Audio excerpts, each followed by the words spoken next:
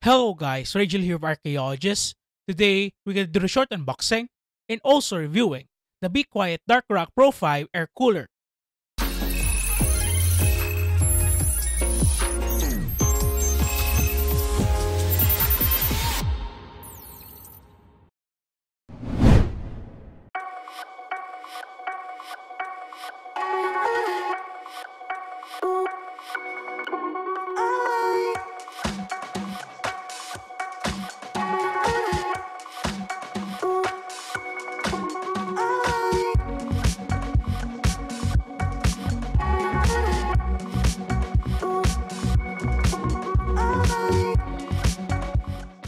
Let's do the unboxing. Inside the box, you will find a screwdriver, a box that contains the user's manual, the Intel backplate, brackets, screws, spacers, and thermal paste, and lastly the Be Quiet Dark Rock Pro 5 air cooler itself.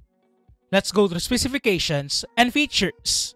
The Be Quiet Dark Rock Pro 5 has dimensions 145 by 136 by 168 millimeters and a weight of 1.29 kilograms.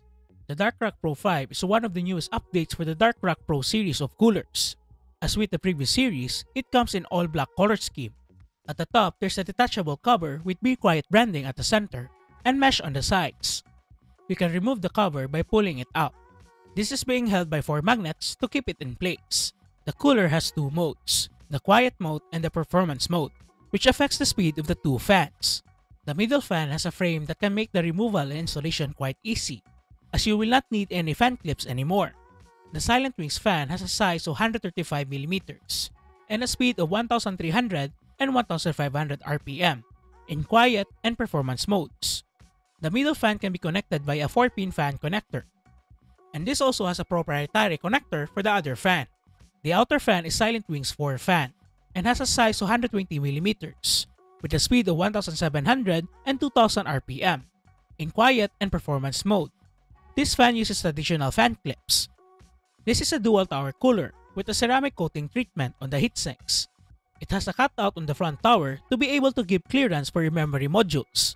One of the changes of the Dark Rock Pro 5 is that the mounting plate of the cooler to the bracket is not removable, but still it uses spring tension screws. The Dark Rock Pro 5 has 7 copper heat pipes with a diameter of 6mm. The cold plate is also made from copper with a nickel finish.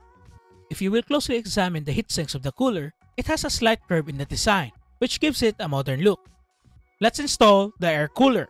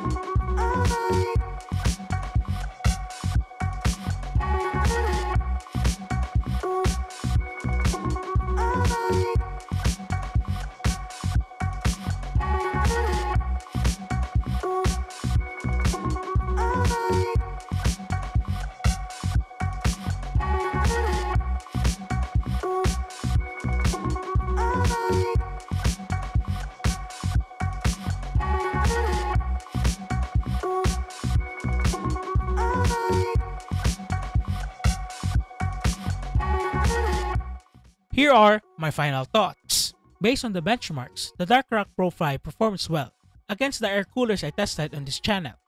It's on par with the Deepcool AK620 and much quieter, even in performance mode.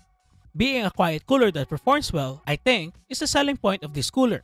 Installation-wise, it's much easier than the Dark Rock Pro 4, as you don't need to access a small hole to install your cooler, and you just need to remove the middle one.